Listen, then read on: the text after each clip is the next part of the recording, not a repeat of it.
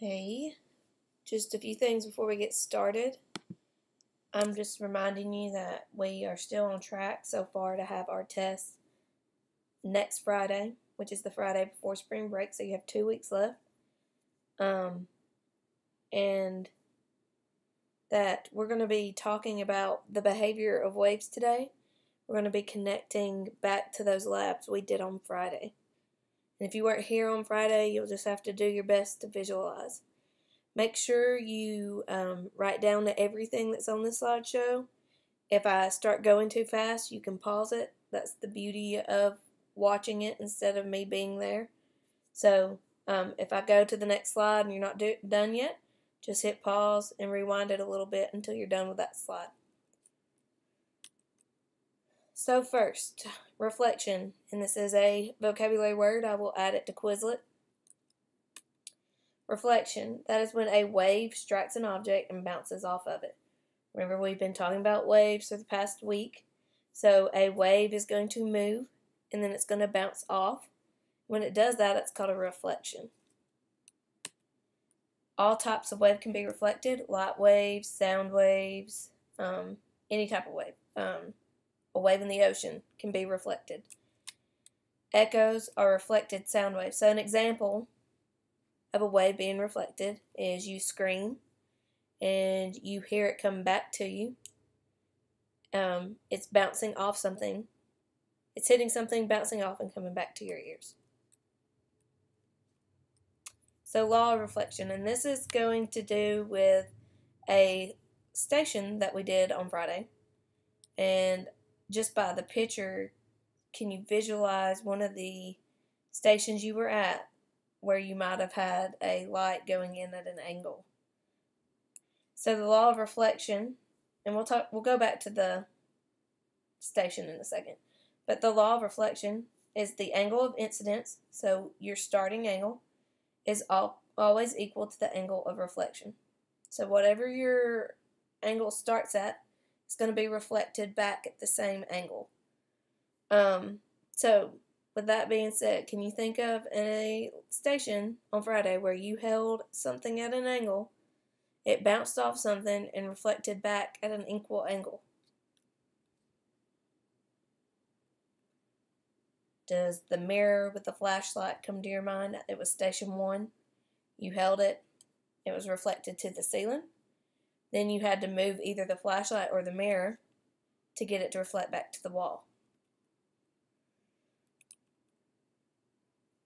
So you have to have a reflecting surface, whether it be water or a mirror, like station 1. Incident ray was the ray of the flashlight. It hits at an angle, and the reflected ray bounces back at it's equal to the incident ray. So wherever the light shone on the ceiling or the wall was your reflected ray. Alright, so refraction, this was also a station. Refraction, this is the bending of a wave caused by a change in its speed as it moves from one medium through another. So can you think about a station you were at where you looked at something and it looked like something was bent?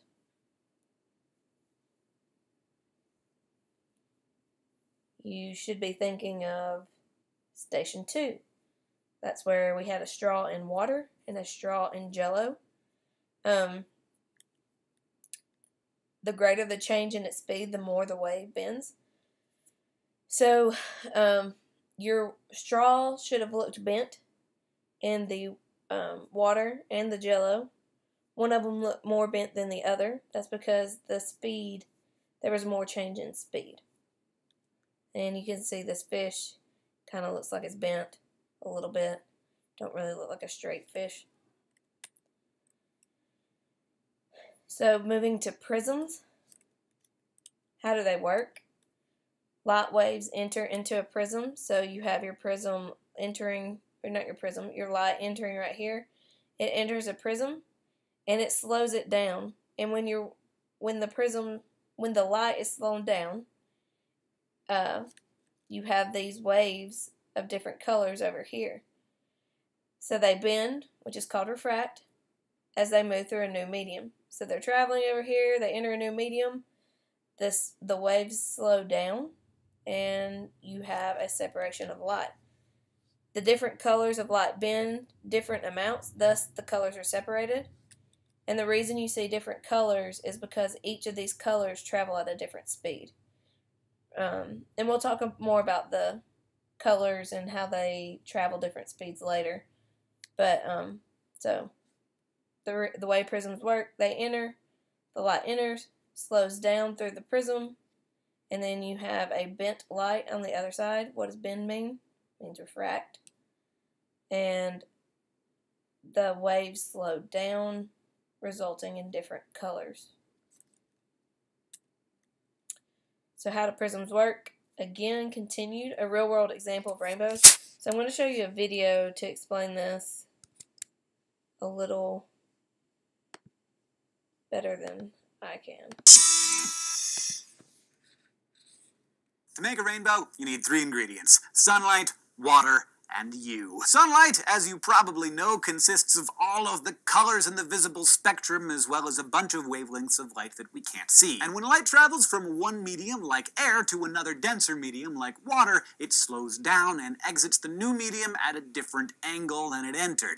This is called refraction. In the case of water, light can enter a droplet, bounce off its inner surface like a mirror, and then exit at a sharp angle. Because each color has a different wavelength, they're each slowed to a different degree and refracted at a slightly different angle. So red light will exit the drop at 42 degrees from the angle at which the sunlight entered, but blue light, near the opposite end of the spectrum, will exit at 40 degrees, with the other colors somewhere in between. The combined effect of this differently refracted light scatters the colors so that you can see them individually. Roy G. Biv. And this is also where you enter the equation, because the conditions have to be just right. Rainbows only happen when the sunlight is coming from behind you and is low in the sky. As the sunlight shines into a curtain of raindrops in the air in front of you, only one color from each droplet will refract at the exact angle necessary to directly reach your eye. So in one part of the sky, all the raindrops will bounce red light into your eye. All the other colors from those particular droplets will scatter either too high, too low, or too far to either side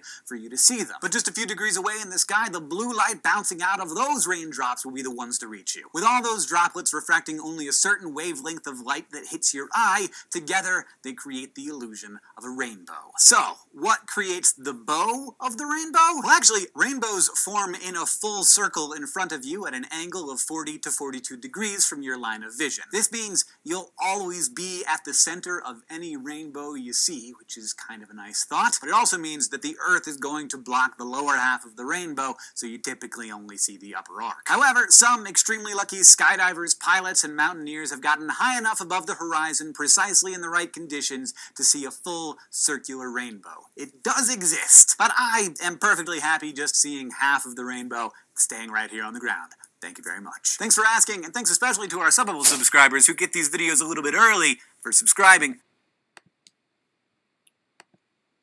Okay, so it pretty much combines everything we just talked about before this slide.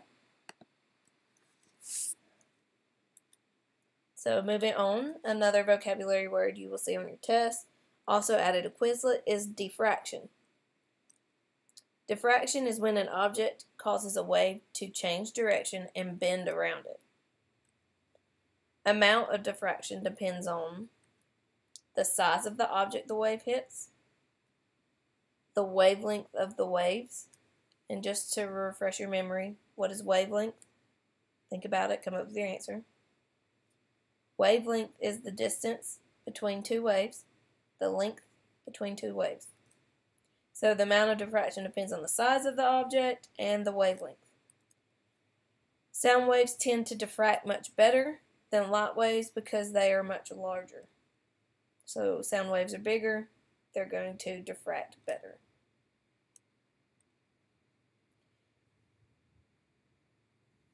So the picture above has a smaller opening right here. Thus, there's more diffraction. See the curve? There's more diffraction, more bending of the sound. Well, it's not, I'm assuming it's sound. There's more space in between these objects, so there's less bending, less diffraction. Okay, absorption. We also did a station with this on Friday.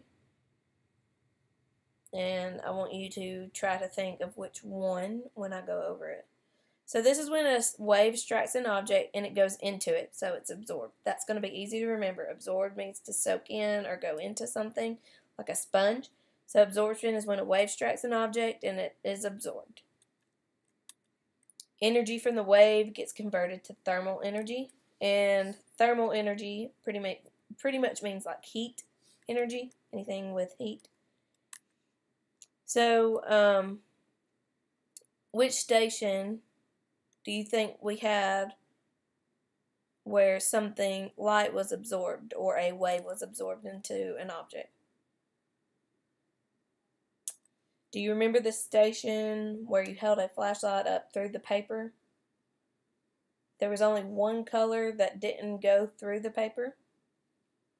The black one, it was absorbed into it. All of those were absorbing some kind of light, but black absorbs more. So dark colors are better at absorbing light waves than light.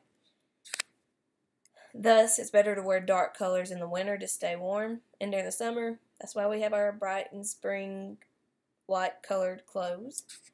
Because light doesn't absorb. The heat's not absorbed into it.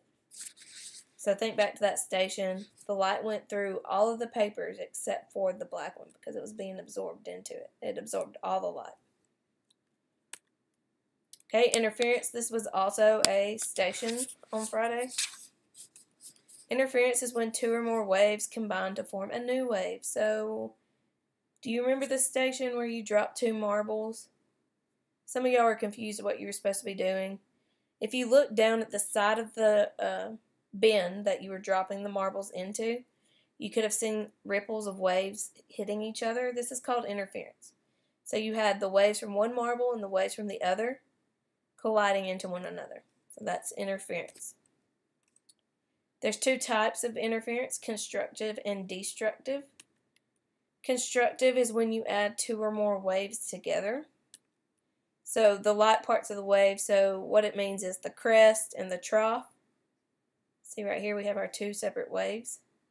The crest and the trough are added together to make a bigger wave. So it increases the amplitude. Remember, amplitude is from this resting point to the crest. And you can see between these two waves, it is higher.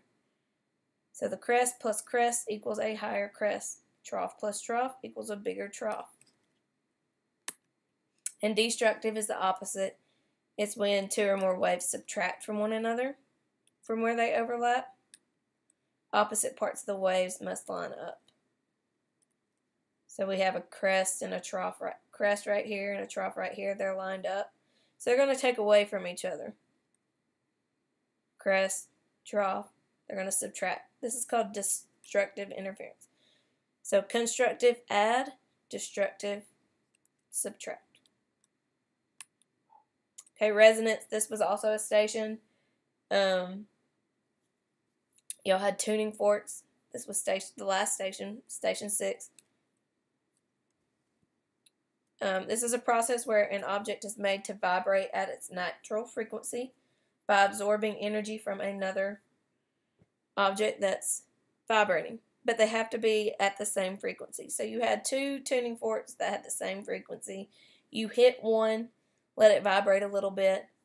Then after a while you stop it. You can still hear the one that you didn't hit vibrating. And it's because it transferred its energy to the one that was vibrating, transferred its energy to the one that didn't get struck. So if you did this one right, you should have heard the one you didn't strike still vibrating after you stopped the one you struck. And this is called resonance.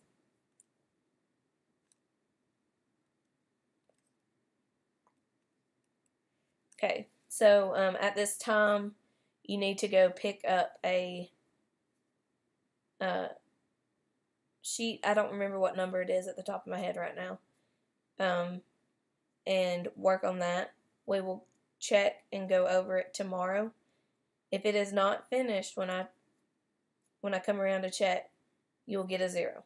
Okay, so make sure it's done. Use this time to finish your work. Don't sit there and do nothing.